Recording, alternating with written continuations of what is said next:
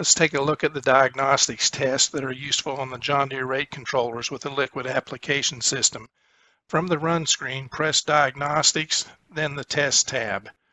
On the pull-down menu, the three main tests are the nozzle flow check, the section test, or control section test on the John Deere rate controller 2000, and the calibrate PWM limits test, which is the first test we will look at. This is a good test for initial startup and pump priming, as well as when diagnosing an issue with the system. The system will not shut down during the calibrate PWM limits test if there is no flow.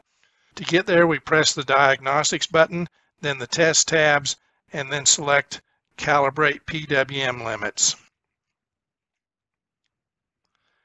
To start the test, we turn on the master foot switch, and then we'll press the start button.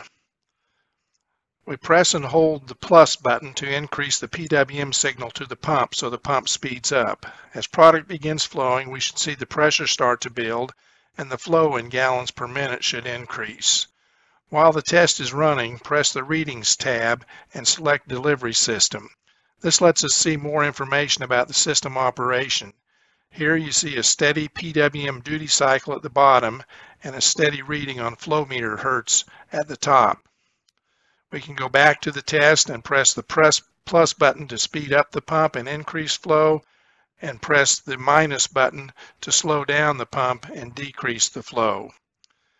Here's a picture of the screen on the rate controller 2000 for this test. Notice it shows the PWM duty cycle and the flow in gallons per minute. Next test is the section test or control section test on the rate controller 2000.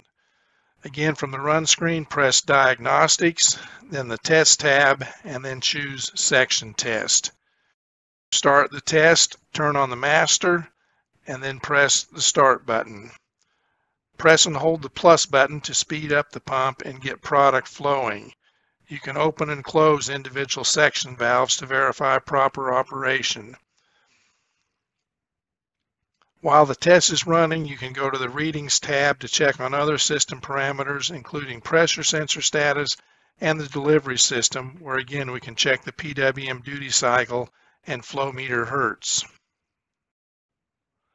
The next test is the nozzle flow check. This lets us simulate running the system in the field at a specific speed and rate.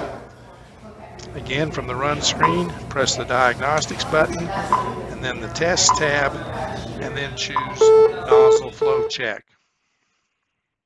Enter a test speed and rate, turn on the master, and press Start. The pump should start and the system should come up to the rate you selected. As it does this, you also see the pressure and the flow in gallons per minute. If you are testing with water, the pressure will be much lower than it will be with fertilizer.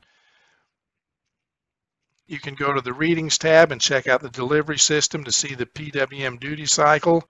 This, along with the flow meter hertz, should be fairly stable. You can also check the pressure sensor status. There will be some movement here, but it should stay in a fairly tight range. While the test runs, you can change the rate and see how the system adjusts and locks on to the new rate. This concludes the main test